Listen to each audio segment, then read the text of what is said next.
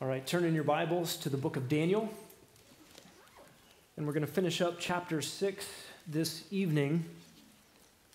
And this is the last of the narrative sections of Daniel where Daniel has been narrating his own experiences. What will be narrated for us next is the future history from Daniel's perspective of what takes place in the world. Perhaps appropriately called the prophetic section of Daniel from 7 to the end. There has been prophetic portions up to this point, but the stories of Daniel's life come to an end in this chapter. And this chapter makes the hall of faith. You're perhaps familiar with Hebrews chapter 11. It has been famously called the hall of faith, retracing those who have placed their confidence in God, whose names and tales end up in the book of Hebrews. And Hebrews 11:34 simply talks about those who by faith shut the mouths of lions. This is clearly a reference to Daniel. But Hebrews 11:34 talks about those who became mighty in war, put foreign armies to flight. But then it goes on to talk about those who experienced mockings and scourgings, chains and imprisonment. They were stoned, they were sawn in two, probably a reference to the prophet Isaiah. They were tempted, put to death with a sword, went about in sheepskins and goatskins, being destitute, afflicted, ill-treated. And so when we come to the book of Daniel, spoiler alert, he gets out of the den of lions. You already knew that.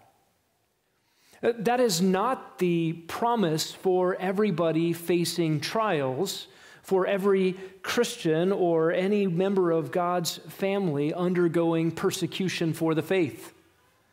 Not everybody gets out. And yet, the hall of faith records those who were witnesses to the sovereignty and the goodness and the faithfulness of God.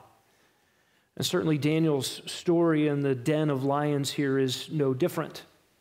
And you and I have to be aware that laws are coming our way, and in some places already have come, that are pernicious. I don't know what that word means. Pernicious. To the Christian faith. Laws that are designed to silence Christians. Laws that in many cases set the battle lines in different places than we might pick.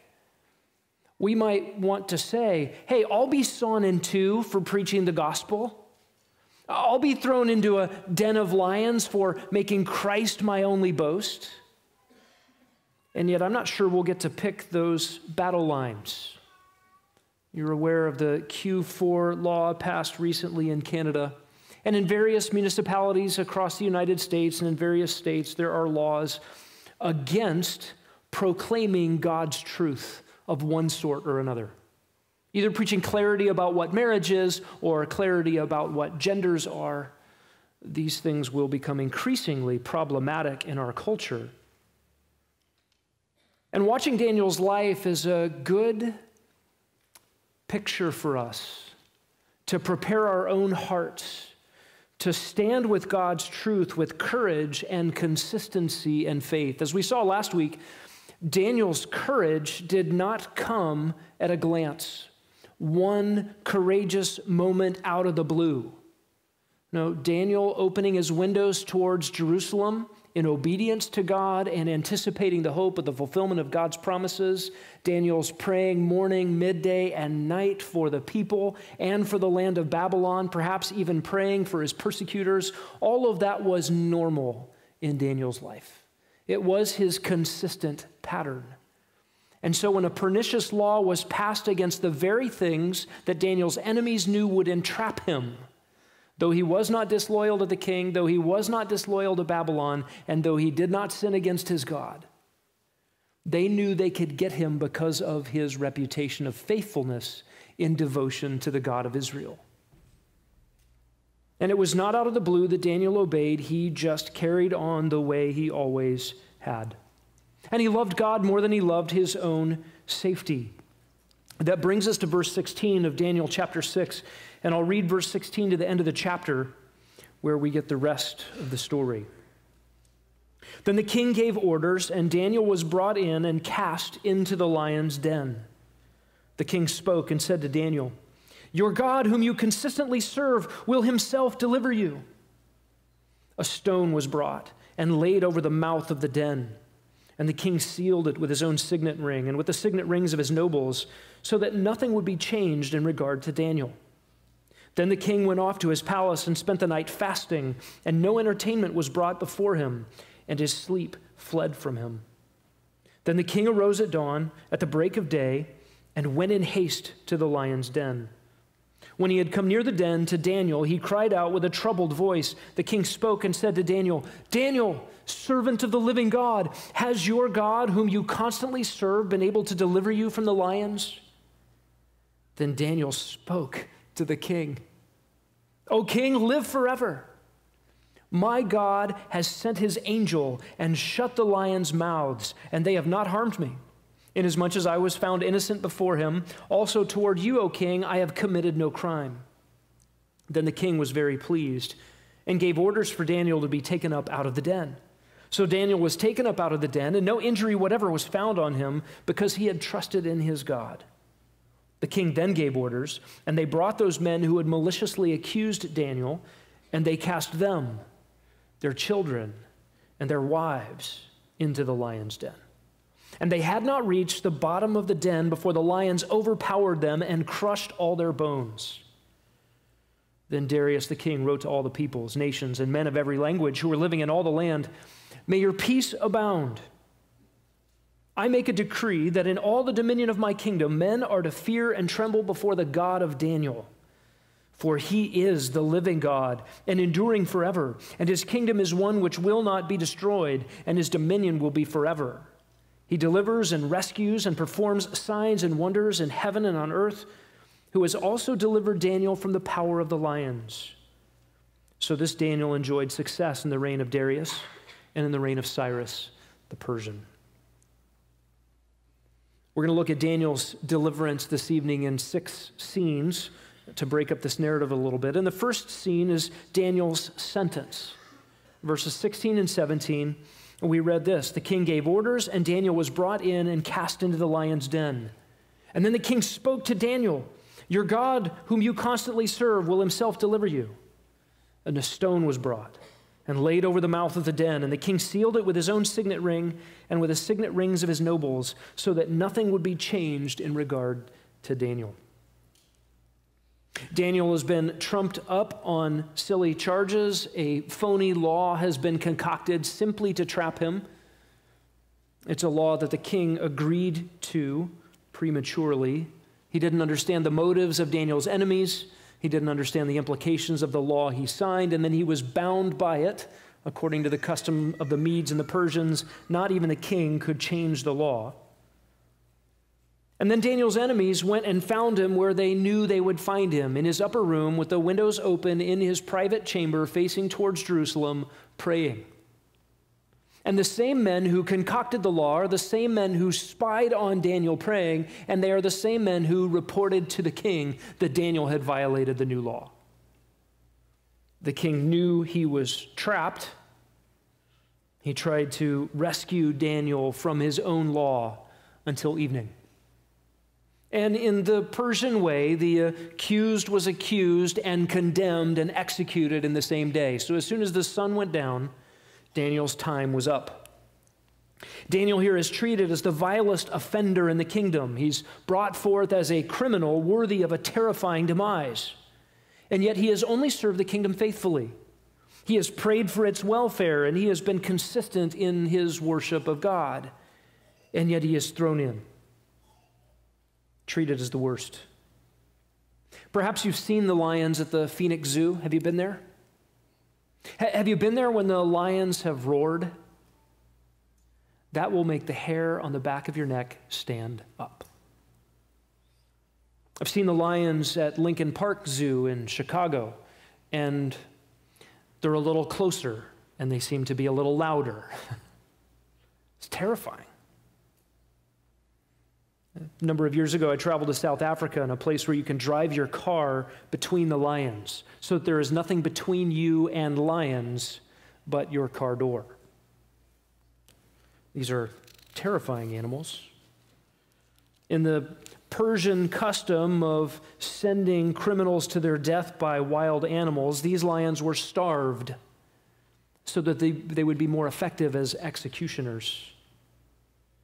Listen to the words that Darius utters as Daniel is led to his execution. Do you see it in verse 16? Your God, whom you constantly serve, will himself deliver you.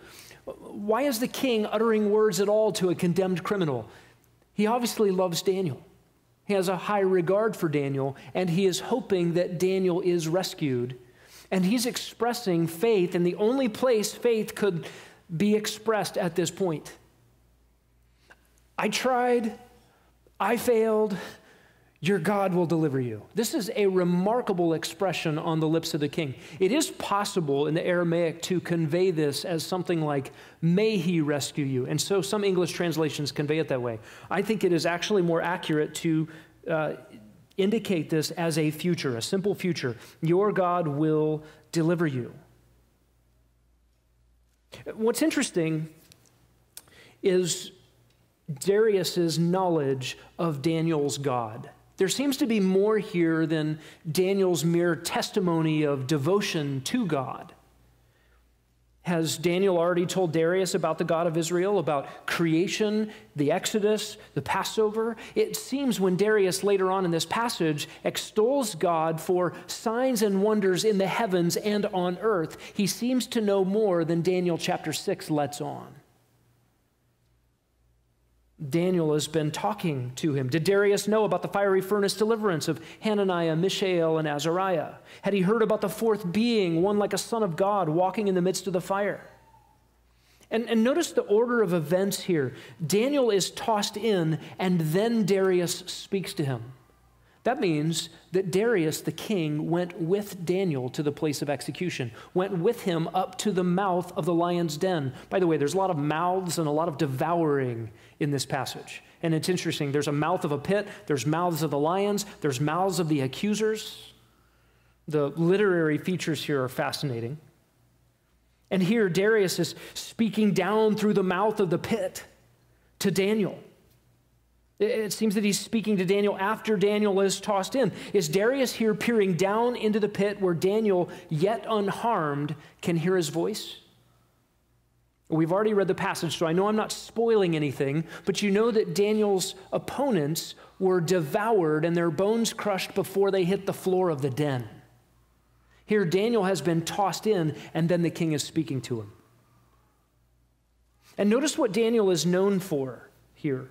By Darius' testimony, your God, whom you constantly serve, whom you serve in the continuance, all the time. Daniel, you have never relented in serving Yahweh, the God of Israel. This is noticeable. Would this be noticeable in your life? Would an adversary or an advocate say about you, here's what I know to be true of you, you serve God continually. That's what Daniel was known for. A clear example of faith and faithfulness before a watching world. Then a stone is brought, and a stone covers the entrance. And there are probably two different ways this pit was constructed. The den, the word for den or pit comes from a verb that means to dig. So it's likely something sunken into the ground where the earth itself makes natural walls. There may have been a side entrance for lion keepers to get in and out. There is certainly a top entrance by which Daniel is lifted out and by which the opponents are tossed in. So some have said that the stone is rolled over the side entrance, and it sort of makes the whole thing official with the signet rings and the seals. And if the seal is broken, and the seal from a signet ring comes from a unique ring that only the king has if it's his ring, and only the lords have if it's their rings, and all of these rings have sealed their seals into the soft clay or a wax seal over the stone, connecting probably chains to the rocks surrounding it. And this just lets everybody know that unless you're the king and the lords, this can't be undone. This sentence is final. Daniel is to be tossed in, and no one can change it. It's also possible that there's an opening only at the top, and the stone is rolled over the top. And some have suggested that the king would seal it so that none of the enemies of Daniel could kill him in some alternative way, and the lords would seal it so that they could be assured that the king wouldn't send in somebody to keep Daniel safe overnight. Whatever the case may be, no one was going in, no one was coming out, nothing could be changed, and Daniel was shut in. There was no escape. The next scene here is the king's anguish. Darius, the king, was anguished all night, through the night, into the morning. Look at verse 18.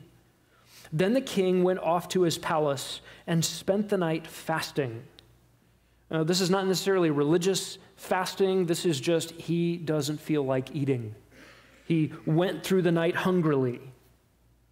And no entertainment was brought before him, and his sleep fled from him. He went to his palace. There was no eating. There was no entertainment. The word for entertainment is a mysterious word. It only happens here, and either the roots have to do with musical instruments or with women. The point is there is no regular entertainment for the king tonight, and his sleep fled away from him. This is a sleepless night, leading to an early morning at first light. If you spent all night as a kid waiting for Christmas to arrive and you just couldn't wait for the first crack of daylight, is it light yet? Well, I don't know. It's not black. It's kind of black-gray. You get the impression here that the king leaves his palace at the first sign of light, and he races to the pit. Remember, he was 62 years old when he took the throne in Babylon. So here is this aged king running to the pit of lions. Literally, with alarm within himself, in haste, he ran to the den. He's been up all night, perhaps with a burdened conscience, perhaps with grave concern, perhaps with a glimmer of hope for Daniel, and he approaches the pit and he cries out with an anguished voice. Look at verse 20. When he came near the den to Daniel, he cried out with a troubled voice, a voice of anguish. And the king spoke and said to Daniel, Daniel, servant of the living God, has your God, whom you constantly serve, been able to deliver you from the lions? And it seems at this point that if the stone was over the top, it has been moved. Or if the stone is on a side entrance and what is over the top is a grate or some other covering, he is speaking through that. And then you have the next scene, which is Daniel's rescue, beginning in verse 21. It begins with Daniel's response to the king. He hears the king. The king has rushed to the den. He's calling out for Daniel. By the way, if he was absolutely hopeless, he probably just would have sulked in his palace. He runs to the den, hoping to find Daniel alive. There is some glimmer of expectation here in the king. And Daniel's voice pierces the king's anguish. Verse 21, Daniel spoke to the king. And that's just an exclamation point right there. In fact, the word spoke in Aramaic is an intensive form that if we were writing this out in English, it would have a double exclamation point after it. Daniel spoke. What? He's been in the den with ravenous lions all night long, and I get there in the morning, and he spoke. It's like it almost doesn't even matter what he says next, but look what Daniel says. O king, live forever. He addresses the king personally, and we've heard this phrase throughout the book of Daniel, and this phrase has been used with malevolent intent. It has been used for manipulation. It has been used for flattery. The king's sycophants around the palace, all speaking to the king in the formalities of palace jargon, and they don't mean it. Look, if Daniel's opponents could have had the king's job, they would have taken it. And Daniel can mean this phrase in a way none of his opponents could. Daniel here is respectful. He does not reproach the king. He only wishes him well. And Daniel could give this respectful greeting to the king in ways that the conspirators certainly did not. And notice what he says, verse 22. My God sent his angel. My God sent his angel. God has taken care of Daniel. Just what the king had hoped for. And maybe the king had known about Azariah, Hananiah, and Mishael. Maybe he had heard about that fourth being who was with them in the fiery furnace. Here we have another being with Daniel in the den of lions. Who is this angel? Well, it is interesting that it is called God's angel, and that possessive gives us some clue this could be the angel of the Lord, the angel of Yahweh, God's own angel. The text doesn't give us much more than what we have right here. Is this Christ? I believe that Christ was the one present as the fourth person in the fiery furnace, and I believe that this is pre-incarnate Christ present here. This is his angel, the angel of Yahweh, the prominent figure in the Old Testament who was safeguarding God's people time and again, ensuring the fulfillment of God's covenant promises. And here, with God's people in exile and God's mouthpiece in a den of ravenous lions, the angel of God comes and protects Daniel. If he is in fact the pre-incarnate Christ, the second person of the Trinity, one who in fact figures prominently in the book of Daniel, we'll find out much more about this one, then this one is the very one whose kingdom is coming, the stone cut out without hands that will pulverize and demolish all human kingdoms. The final visible manifestation of the reign of the sovereign God over all of humanity will bring his Messiah to the earth. Empires, kings, and kingdoms will all crumble and give way to this Christ. This is the one Daniel has been writing about. This is the one Daniel will prophesy about at length in the coming chapters. And he is here.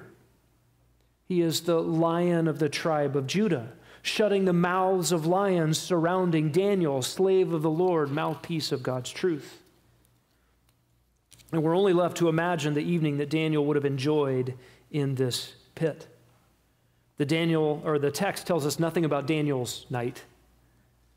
It tells us about the king's night, the king's sleepless, restless, anguished night. And we have all these curiosity questions, don't we?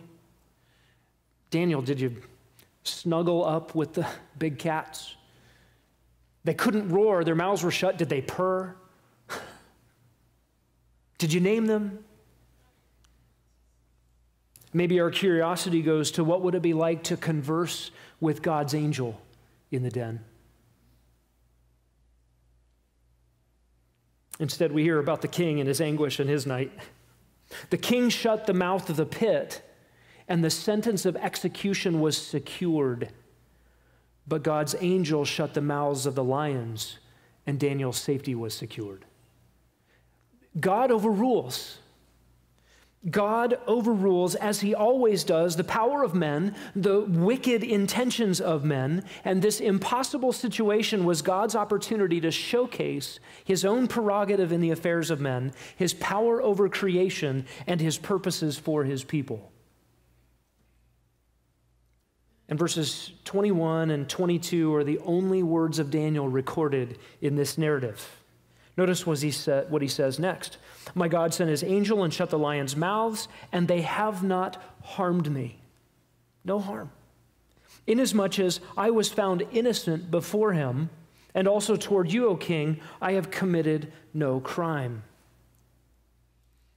He's not sinless. We'll find out in Daniel chapter 9, Daniel was ready to confess his own sins before the Lord. But he's innocent in this matter. He has been trapped.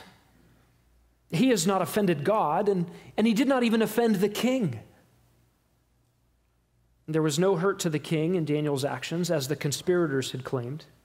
And it became very evident to the king himself, who was actually disloyal to the king, abusing the procedures of the Medes and the Persians, conspiring to murder the king's best servant out of envy and ambition. And what is the king's response? Verse 23, the king was very pleased. Literally, it was good greatly to him. He was overwhelmed with the feelings that this is incredible. I am so happy. And so Darius had Daniel brought up out of the pit. Look at verse 23. So Daniel was taken up out of the den, and no injury whatever was found on him because he had trusted in his God. You get the impression here that with no injury found on him, that the king had him brought up and then had him looked over, ready to administer some sort of medical treatment, give medical attention, and there was no need for it. It was as if Daniel rested through the night in a child's playroom stocked with stuffed animals because he trusted in his God. The theological import of this on Darius's lips is significant. The God of Israel, the God of Daniel, is clearly the one who rescued Daniel, and Darius is giving credit where credit is due. God gets the credit here for what was clearly an unnatural outcome. Ravenous lions did not even hurt the execution victim thrown their way. This is not normal. But then these are God's lions. They belong to him. And God's angel shut their mouths. Daniel was not hurt at all. In fact, Daniel was in the safest spot in Babylon that night. Darius didn't eat all night, and neither did the lions. Darius didn't rest all night, and perhaps Daniel did. We come to verse 24, scene 4, Darius's retribution. Look at what the king does next. The king then gave orders, and they brought those men who had maliciously accused Daniel, and they cast them, their children, and their wives into the lion's den. And they had not reached the bottom of the den before the lions overpowered them and crushed all their bones. The king spoke, the conspirators were brought in. At this point, all bets are off. The law has been fulfilled. The law of the Medes and the Persians was not broken. Daniel was cast in the lion's den. That didn't work. And the king is doing king things here now. The conspirators are brought in. They're described as those who maliciously accused Daniel. And the wording here is picturesque. Literally, it says the conspirators devoured Daniel's pieces, to tear him apart with their words. There's a lot of devouring in this chapter. And the king throws them into the pit, plus their children, plus their wives. Can you imagine being married to one of the conspirators?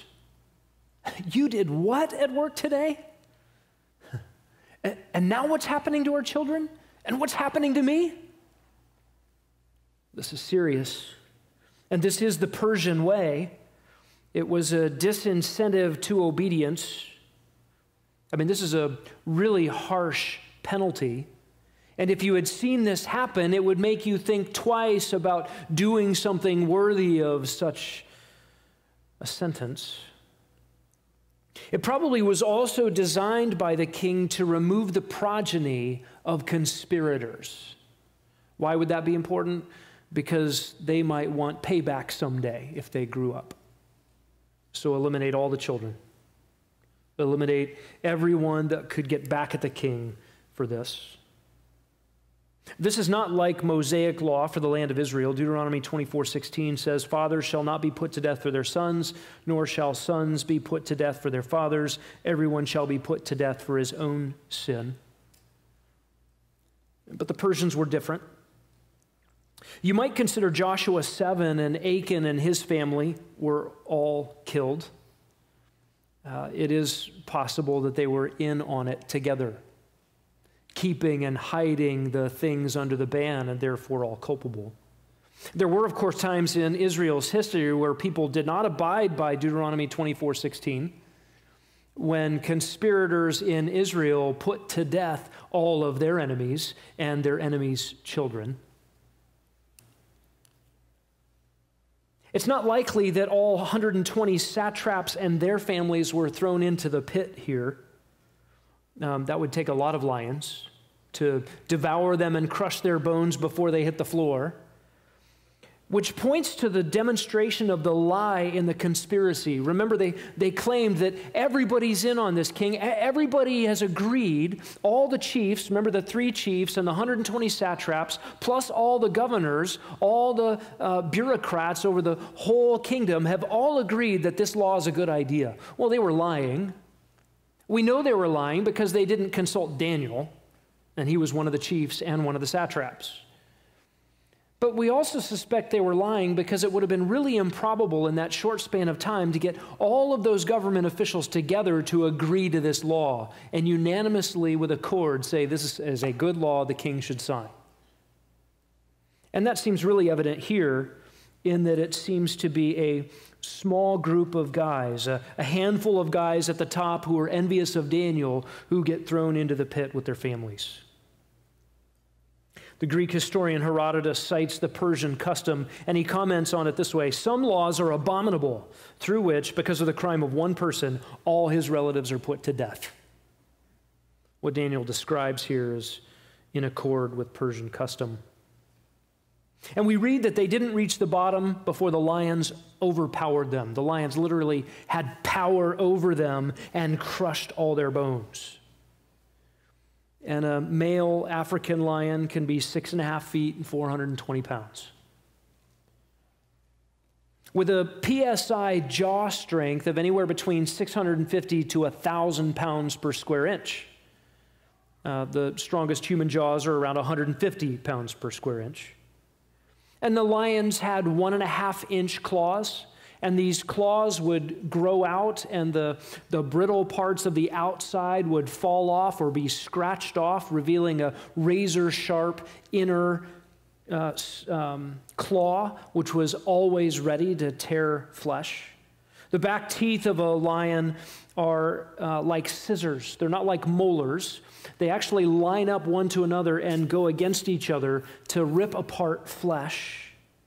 They're designed to cut through flesh, and a lion's jaw doesn't move side to side like your jaw does. It only goes up and down, and it goes up and down to maintain that perfect scissor alignment of those back teeth. The canine teeth in a lion, the 4 big pointy ones, top and bottom, they're sized and spaced just right to cut between the cervical vertebrae of their prey to sever the spinal cord. And they can aim with their teeth. The roar of a lion can be heard for 5 miles. The lion has one of the most powerful musculatures of a forebody, able to break a zebra's back with a swipe of its paw. I was in South Africa in 2016, and we went through this drive-through lion enclosure. Does that sound like a good idea? If you've been to Arizona, it's something like Arizona. Okay, if you've been there, if you haven't been there, you need to go, but you can drive, you may not want to after this story. Keep your windows up. But you can actually drive through and get close to these giant predatory mammals that might just like to eat you if they could get at you, and you drive very close to them. And in South Africa, we were given these instructions: keep your windows up. And we rolled up our windows, and then the park ranger put tape, little piece of blue masking tape on the outsides of the window, connecting the window to the roof of the car on all 4 windows. And I remember laughing. What is a piece of tape going to do to protect us from an African lion? And we found out later that the tape is not to protect you from the lions. It's to prove to the park rangers that you didn't roll down your window. Because if you got eaten by a lion in that park, it's your fault. In fact, a week before I was there, an American woman had been taking pictures of lions, had opened her car door to get better pictures, and maybe the photographer in you is saying, yeah, you don't want to take a picture through a glass window. That's going to distort the perfect lion picture. And she had gotten back into her car and had the window rolled down to take better pictures, and there were inches open between the window and the roof of the car. Okay, remember, this is a week before I'm in this same drive-through, and a lion came up, grabbed her through the window, and pulled her through the opening, breaking all her bones in the process, mauled her and killed her on the spot. These are powerful animals. and hungry too. So we kept our windows up.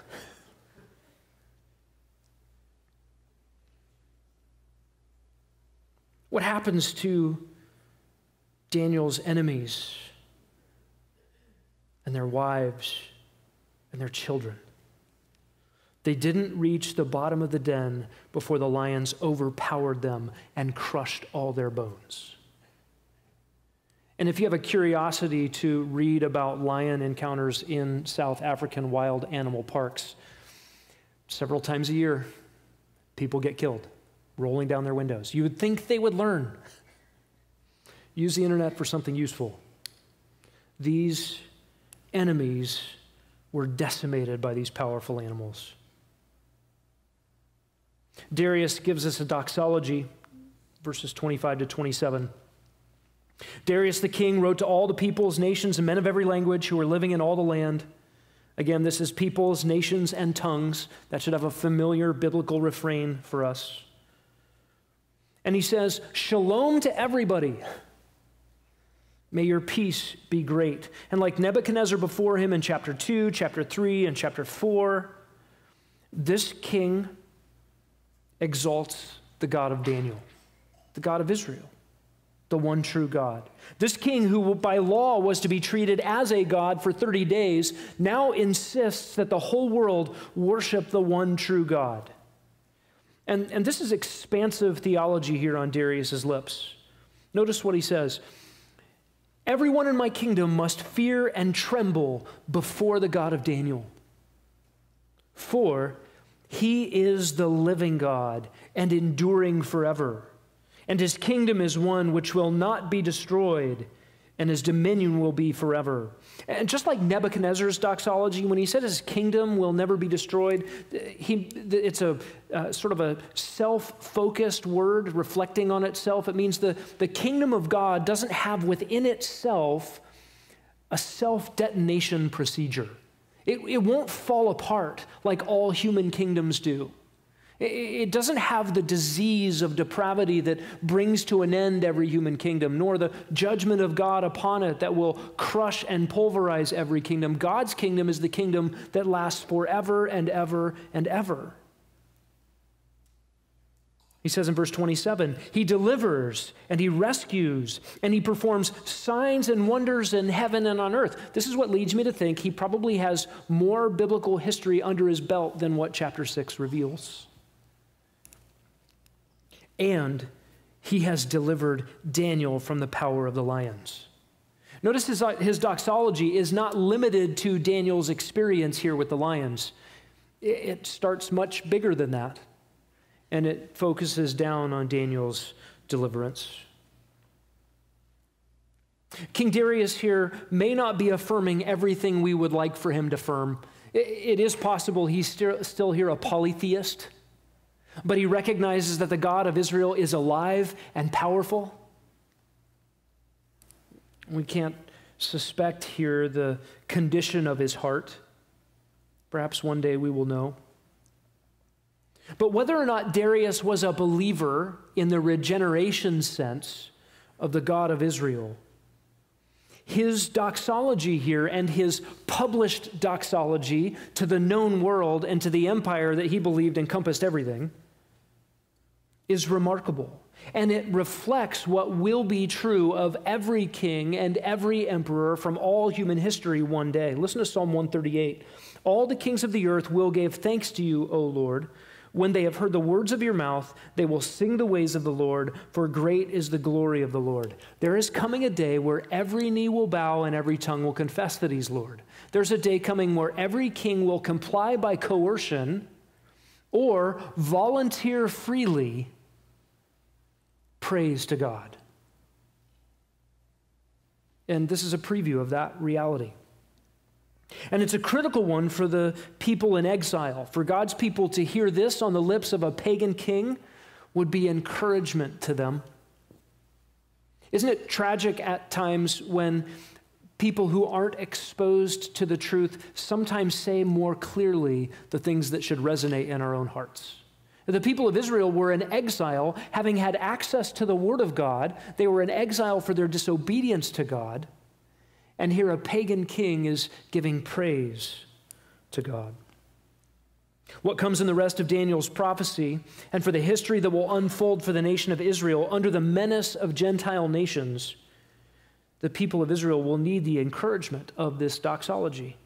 For out of the mouth of the pagan king, as we have seen over and over in this book, comes the acknowledgement that the God of Israel is alive, he is powerful, and he is sovereign over the events of mankind.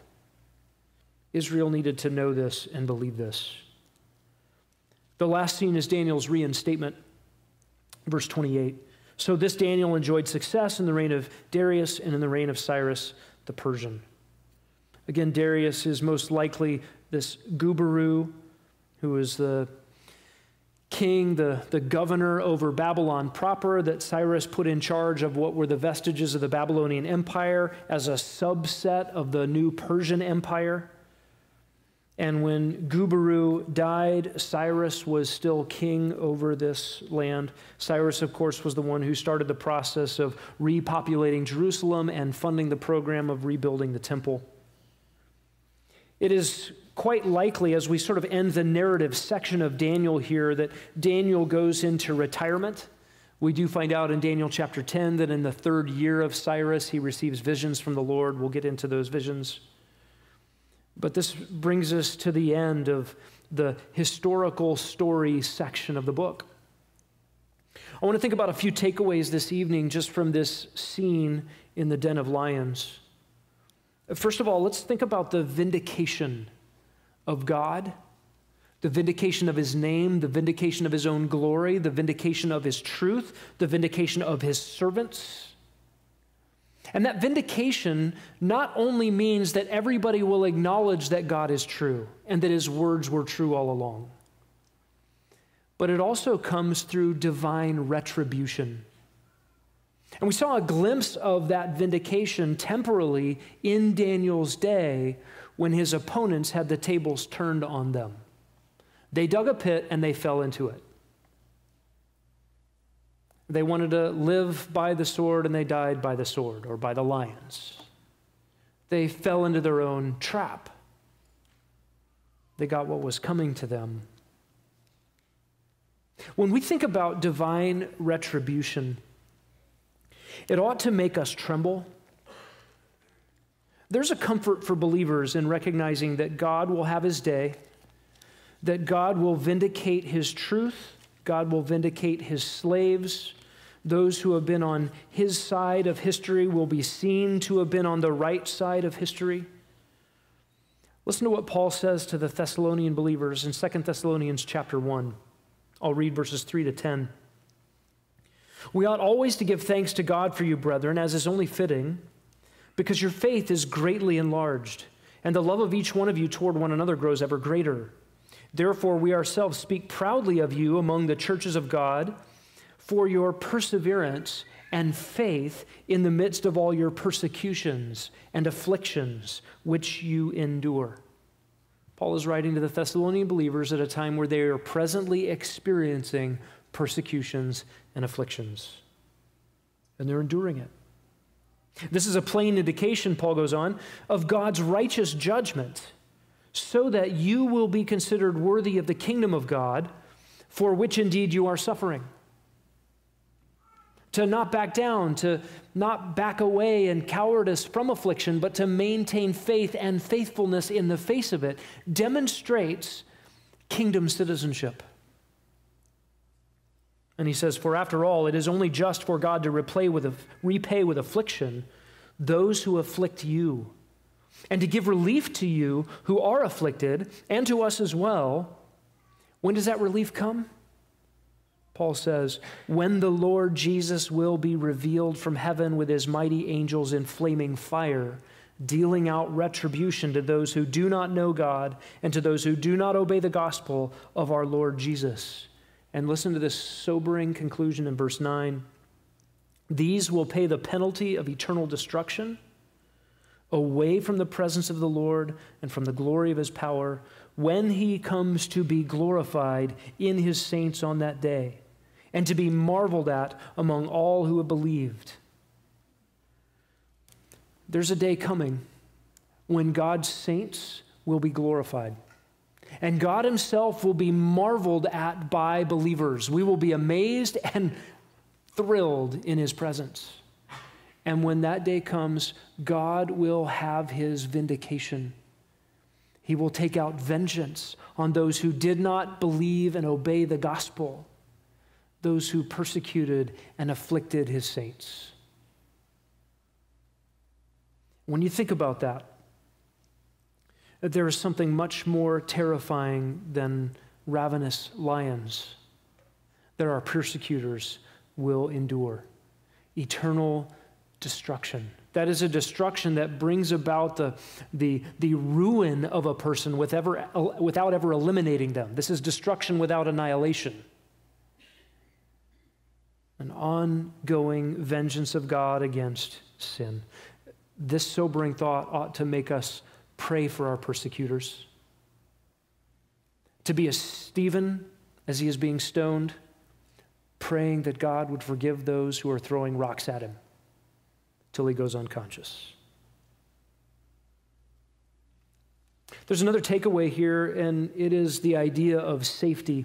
Daniel was safe with the lions, and frankly, he would have been safe with the lions if they had eaten him or not. Daniel's safety was in the Lord. Turn to Acts chapter 23.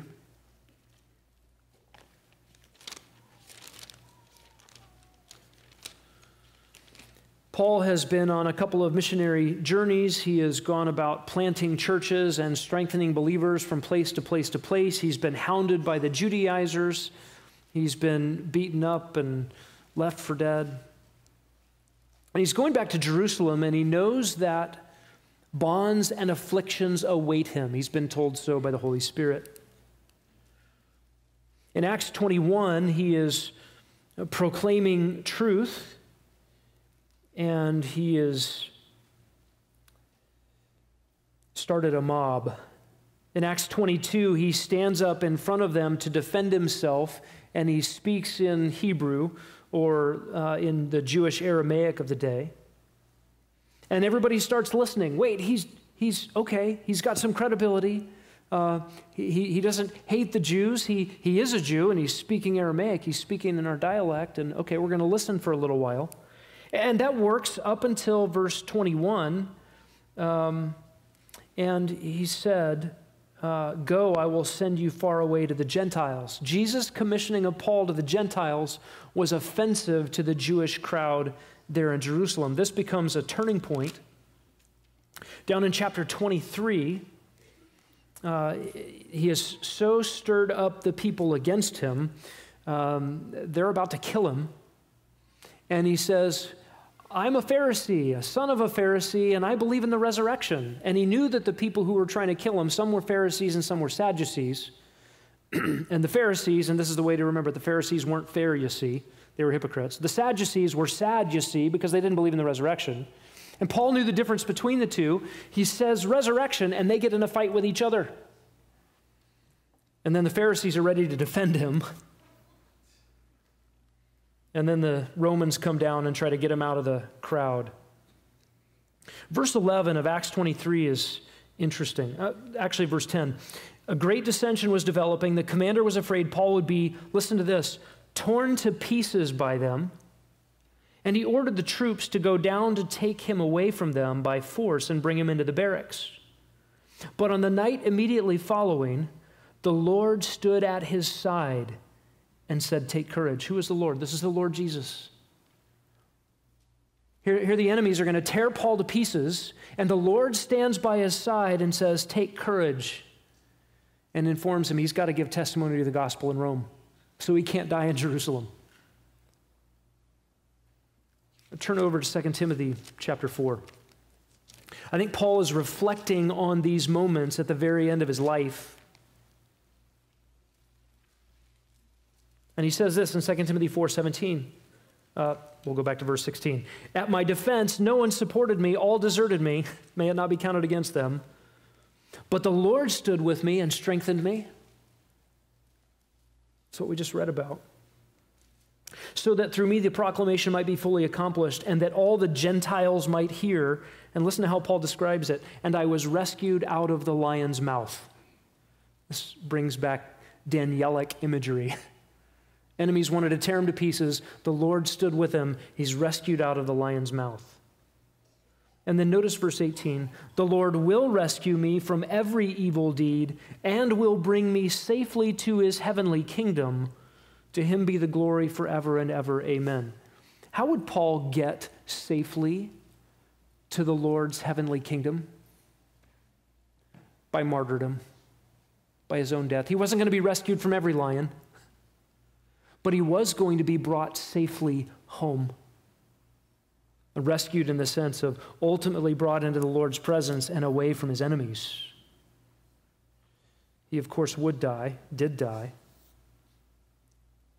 What does it mean to be safe with the Lord? It means whatever happens, whatever persecutions come, if you are in him, it is well with you, and you are safe in him.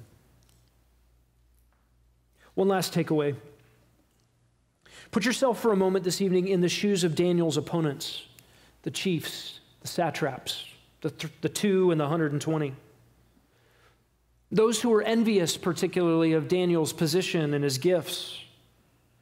Their envy led them to conspiracy. They conspired to murder just to get one rung up the corporate ladder. I want a great job. That guy's in my way. Kill him. To get prestige, power, money, fame, to have their ambitions realized and to gain the world, their little slice of the world they thought they really wanted. What would it profit a man to off his enemy, get his job, and gain his world, and yet forfeit his soul? In the short run, the enemies of Daniel won. It was a very short run. Then they met the lions, and then they met the lion's maker. They met the lion of the tribe of Judah, Daniel's protector.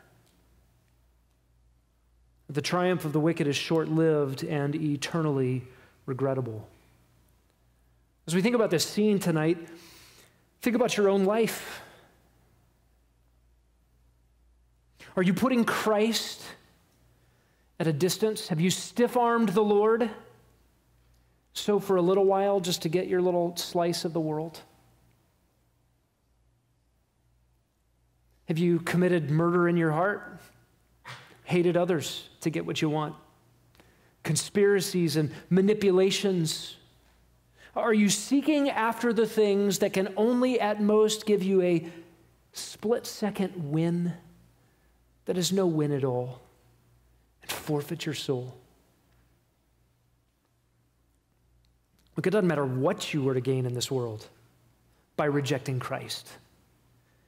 He's the owner of all of it, and he will hold you accountable for rejecting him. Whose side of history are you on? Are you with the conspirators, or are you with the God of Daniel? Let's pray. Lord Jesus, thank you that you, the conquering Lion of Judah, came as a lamb to be slain for sin. That you took on yourself the sins of all who would believe, all who would place their faith in you for salvation.